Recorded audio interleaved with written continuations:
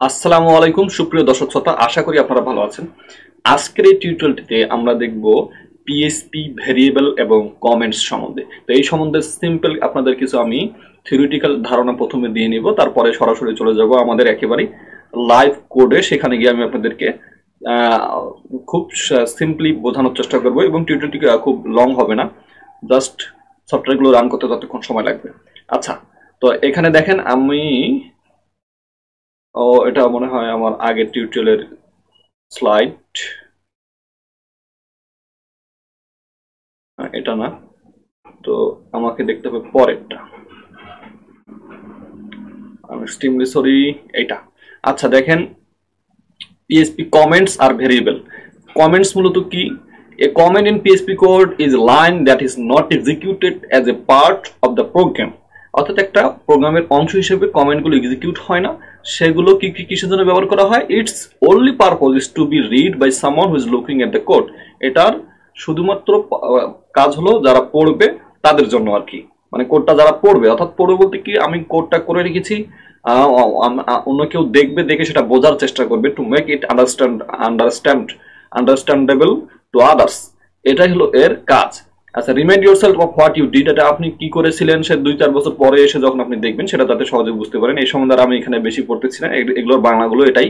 তার মানে হলো কোডকে বোঝানোর জন্য, কোড যাতে আমরা বুঝতে পারি যে সহজে আমরা এখানে কি করেছি, সেই জন্য আমরা কমেন্ট ব্যবহার করি। আচ্ছা, তারপর এখানে দেখেন কমেন্টের 2 ধরনের আমাদের হলো উপায় রয়েছে, সেন্টেক্স রয়েছে। একটা সিঙ্গেল লাইন কমেন্ট, একটা হলো মাল্টিপল লাইন কমেন্ট। আমরা সেটা কিছুক্ষণের মধ্যে পরে দেখবো। সিঙ্গেল লাইন কমেন্ট বলতে বোঝাচ্ছি যেটাতে একটা লাইন শুধুমাত্র কমেন্ট হয়ে যাবে, আর মাল্টিপল লাইন বলতে যেখানে আমরা একেবারে অনেকগুলো লাইনকে কমেন্ট করে ফেলতে পারবো। তারপর এখানে আমরা ভেরিয়েবল সম্বন্ধে দেখবো। ভেরিয়েবলের 3 ধরনের ইউজ আছে, লোকাল, গ্লোবাল, স্ট্যাটিক। ঠিক আছে, এখানে এটা লুজ টাইপ। পিএইচপি কিন্তু লুজ টাইপ বলা হয় রাইটিং একটা ল্যাঙ্গুয়েজ, সেখানে এর ডাটা টাইপ সরাসরি বলে দিতে হয় না, যেমন সি বা C++ এ বলে দিতে হয় যারা করেছেন। আর এখানে পিএইচপিতে কিন্তু আমাদেরকে জাস্ট আমরা ভ্যালু, যদি ভেরিয়েবল তৈরি করি, আমরা ভেরিয়েবল তৈরি করতে লাগে হলো $সাইন দিয়ে ভেরিয়েবল তৈরি করবো, সেটা অটোমেটিকলি বুঝে নেবে সেটা স্ট্রিং টাইপ না ফ্লোট টাইপ না ইন্টিজার টাইপ না কি টাইপ। ওকে, তো চলুন আমাদের চলে যাই হলো আমাদের কোড এডিটর সাবলাইম টেক্সটে। আর আমাদেরকে কোড সার্ভারে রান করতে হলে অবশ্যই আপনারা জানেন যে আমাদেরকে একটা সার্ভার, লোকাল হোস্ট লাগবে। ঠিক আছে, সেটা আমরা ইনস্টল করেছি গত টিউটোরিয়ালে, ছিল জাম সার্ভার। সেখানে গিয়ে htdocs এর মধ্যে একটা ফাইল তৈরি করতে হবে। দেখেন আমি ফাইল তৈরি করতেছি, সেটার নাম দিচ্ছি হলো নিউ ফাইল টেক্সট ডকুমেন্ট। ওকে, এটার নাম দিচ্ছি হলো tu3.php ফাইল, পিএইচপি এক্সটেনশন দিতে হবে। আচ্ছা, tu3, সরি এটার পিছনে আবার এই যে .txt তে রয়ে গেছে। ওকে, এই যে এটা আমার tu3 নামে একটা ফাইল তৈরি হয়ে গেল। এটাকে আমি ওপেন করব কিসে? সাবলাইম টেক্সটের মাধ্যমে।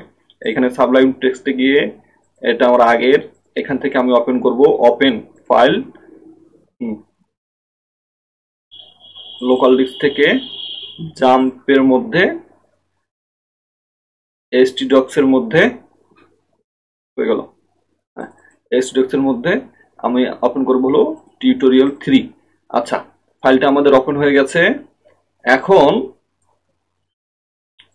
একটু বড় করে নি। হ্যাঁ, তো এইখানে আমরা আজকে এখন দেখবো কমেন্ট কিভাবে করা যায়। তো পিএইচপি আগে পিএইচপির মেইন সেটে শুরু করে নি, যে পিএইচপি এভাবে শুরু করতে হয়, পিএইচপি, তারপরে হলো শেষ করতে হবে কি দিয়ে? এটা হলো পিএইচপির সিনট্যাক্স, আমরা গত টিউটোরিয়ালে দেখেছি। তবে এখানে এখন আমরা যদি ইকো করি, ইকো টু যদি যাই, এরকম ইকো করলে এটা আমাদের কন্ট্রোল সেভ করলে এটাকে যদি আমরা এখন আমাদের রান করি tu3 PHP, এটা আমাদের এখানে গিয়ে এখানে রান করলে রান হবে না। কারণ কি বলেন তো, আমরা এখন জাম সার্ভারকে আমরা চালু করিনি। তো চালু করার জন্য আমাদেরকে এখানে গিয়ে যে নিচে কন্ট্রোল প্যানেল রয়েছে, এই যে কন্ট্রোল, এইখানে ক্লিক করে এটা আমাদেরকে ওপেন করতে হবে। অলরেডি আমি স্টার্টে ক্লিক করে দিলাম। এখন যদি আমরা আমাদের ব্রাউজারে যাই, ব্রাউজারে গিয়ে লোকাল হোস্ট লিখি, লোকাল হোস্ট, তাহলে আমাদের এটা চলে আসার কথা। আচ্ছা, আর আমি এক পাশে আমার কোড এডিটর রাখছি, আরেক পাশে আমার সার্ভার রাখছি। ওকে, এইখানে এসে আমি জাস্ট ড্যাশবোর্ডটা কেটে দিয়ে আমার ফাইলটা লিখবো PHP tu3.php। এখন আমাদের দেখেন এখানে 3 দেখাচ্ছে, কারণ আমি এখানে ইকো 3 করেছি। ঠিক আছে, আচ্ছা এই হচ্ছে আমার আউটপুট। এখন আমি যদি এটাকে কমেন্ট করে দিই, এই যে কমেন্ট করে দিলাম, এবার যদি সেভ করি, এবার আমি এখানে ভ্যালুটা দেখতে পাবো না, কারণ এই লাইনটা এক্সিকিউট হচ্ছে না। আচ্ছা, এটা হলো সিঙ্গেল লাইন কমেন্ট। এখন যদি আমি আবার ইকো করে দেই, হলো ইকো কোনো এখানে একটা স্ট্রিং ইকো করে দিই, হাই, ঠিক আছে।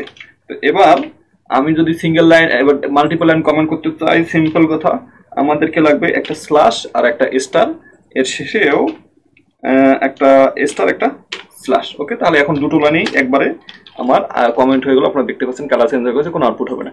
তো এই হলো কমেন্টিং। এবার আমরা চলে যাবো সরাসরি, কথা না বাড়িয়ে, ভেরিয়েবলে। আচ্ছা, ভেরিয়েবল ডিক্লেয়ার করার জন্য এখানে যেটা লাগে সেটা হলো পিএইচপি তে এরকম দিয়ে, ধরুন যে এ, এটা হলো একটা ভেরিয়েবল, এটা বি ভেরিয়েবল। এখানে দেখেন আমার কিন্তু ডাটা টাইপ ডিক্লেয়ার করে দিতে হয়নি। এখন যদি আমি এতে যদি 2 আমি দিয়ে দিই এখানে, এখন যদি আমি কন্ট্রোল সেভ করি, দেখেন এখন আমাদের কি সমস্যাটা হয়। দেখেন ইরর দেখাচ্ছে, কারণ আমাদের ভেরিয়েবল যখনই আমরা ইউজ করবো পিএইচপিতে, আমাদের এরকম খালি ভেরিয়েবলের নাম ডিফাইন করার কোনো সুযোগ নেই। এখানে আমাদেরকে অবশ্যই আবার ডলার সাইন ইউজ করতে হবে, যেখানেই সেই ভেরিয়েবলটা ইউজ করতে চাই না কেন, ডলার সাইন ইউজ করতে হবে। ঠিক আছে, এটা একটা আমাদের মনে রাখতে হবে। আচ্ছা, তো এটা এইভাবে ভেরিয়েবল ডিক্লেয়ার করতে পারি। ভেরিয়েবলের 3টে স্কোপ আমরা দেখেছিলাম, সেটা হলো একটা লোকাল, গ্লোবাল আর স্ট্যাটিক। এখন আমরা লোকালটা দেখবো। সাপোজ ধরেন লোকাল বলতে বোঝাচ্ছে আমি কোনো ভেরিয়েবলকে কোনো নির্দিষ্ট ফাংশনে ডিক্লেয়ার করলাম, সেটাকে শুধু ওই ফাংশনে ইউজ করতে পারবো, আর বাইরের কোনো ফাংশনে আমরা গ্লোবালি ইউজ করতে পারবো না। সেজন্য আমাদেরকে গ্লোবাল কিওয়ার্ড ইউজ করতে হবে। তো আমরা আগে লোকালটা দেখে নেই। ধরেন মাই নামে আমি এখানে একটা ফাংশন তৈরি করলাম, যেটা আমার ফাংশন কিভাবে ডিক্লেয়ার করতে হয় সেটা আমি আপনাদেরকে এখানে শিখিয়ে দিচ্ছি। পরবর্তীতে আবার ডিটেলস আলোচনা করবো। এখানে ফাংশন কিওয়ার্ডটা লিখতে হবে, লিখে আমাদের জাস্ট এভাবে এখানে এখন ফাংশনের ভিতরে আমি যা ক্যালকুলেশন করতে চাই, সাপোজ আমি এখানে ইকো দিতে চাচ্ছি হলো এখানে এটা ইউজ না করলেই হবে, hi I am in function. ওকে, যাই থাক। আচ্ছা, এখন আমি যদি এটাকে রান করি, শেষে আমাদেরকে কি করতে হবে, এখানে একটু মনে হয় লেখাগুলো বড় হয়ে গেছে, হ্যাঁ, আই মিন ফাংশন। আচ্ছা, কন্ট্রোল সেভ। শেষে আমরা এখন যদি আমরা এটা রান করি, দেখেন hi I am in function দেখাচ্ছে। ঠিক আছে, এখানে একটা বানান ভুল হয়ে গেছে, কন্ট্রোল সেভ। ওকে, আমরা এখানে দেখতে পাচ্ছি আমাদের এই মাই ফাংশনটা কল হয়েছে। তো এখন এইখানে আমি যদি এটা না ইউজ করে একটা ভেরিয়েবল এখানে ডিক্লেয়ার করে দিই, যেমন $x = 5। ঠিক আছে, এখন আমি যদি এইখানে মাই ফাংশন কল করার পরে আমি যদি এটাকে ফাংশনটাকে এখানে ইউজ করতে চাই, ঠিক আছে, যে ইকো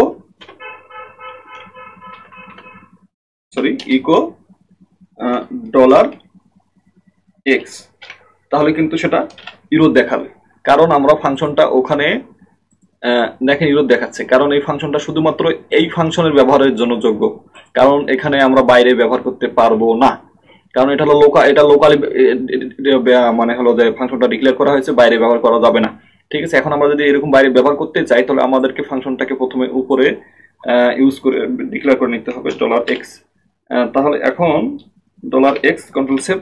এখন এখানেও ডিক্লেয়ার করলাম, এখানেও ডিক্লেয়ার করলাম, এখানেও ডিক্লেয়ার করলাম, তাহলে সে কোনটা নেবে দেখেন। তারপরে এখানে যেহেতু ফাংশনের ভিতরে রয়েছে, সেখানে সেটা ব্যবহার করতে দিচ্ছে না। আমরা এবার ফাংশনের ভিতরে ব্যবহার করতে চাইলে আমাদেরকে এটাকে গ্লোবাল নামে একটা কিওয়ার্ড রয়েছে, সেটা আমাদেরকে ইউজ করতে হবে। বানানটা এরকম না, দেখেন গ্লোবাল। তাহলে এখন কি হলো, ফাংশনটা বাইরে ডিফাইন করলাম, এখানে গ্লোবাল লিখলাম, তার মানে ফাংশনটা গ্লোবাল হয়ে গেল। তখন আমরা ফাংশনটাকে ইউজ করতে পারবো যে কোনো জায়গায়। এখন যদি আমি রান করি,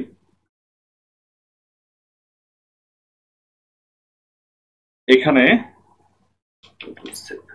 আগে এটা দেখি কি সমস্যা, আনএক্সপেক্টেড এত আগে ডিফাইন করে নিতে হবে।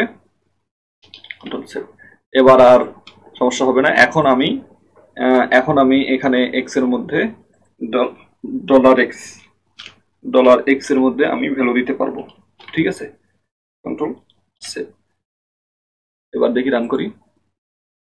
এখন যদি আমি ইকো করি, ইকো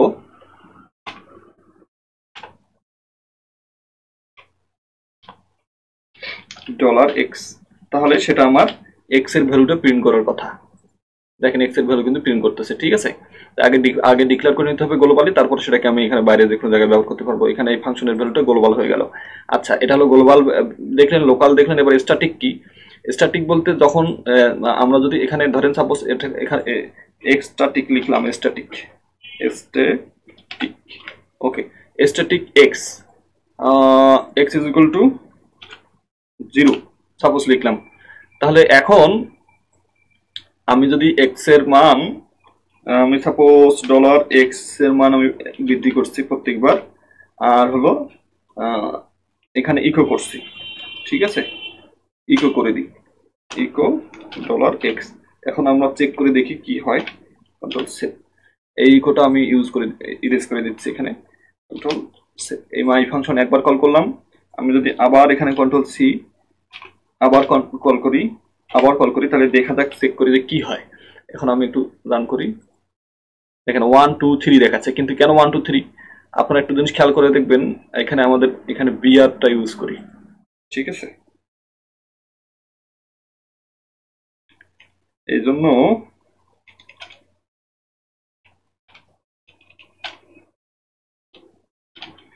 এখানে আসলে এখানে আমাদের বিআর ইউজ করতে গেলে আমাদেরকে অবশ্যই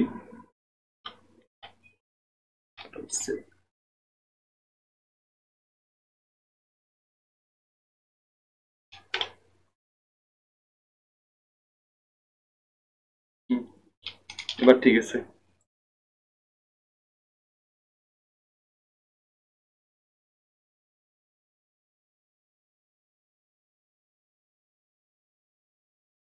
আচ্ছা, আমি এই জায়গায় কোনো বিআর ইউজ করতেছি না বর্তমানে, শিট। আচ্ছা, কন্ট্রোল সেভ, আমি এইখানে আরেকটা ইকো দিয়ে বিআরটা ইউজ করি, যেহেতু ঝামেলা করতেছে। ও বিআর,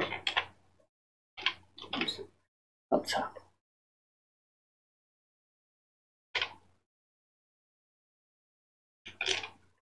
হ্যাঁ, কন্ট্রোল সেভ।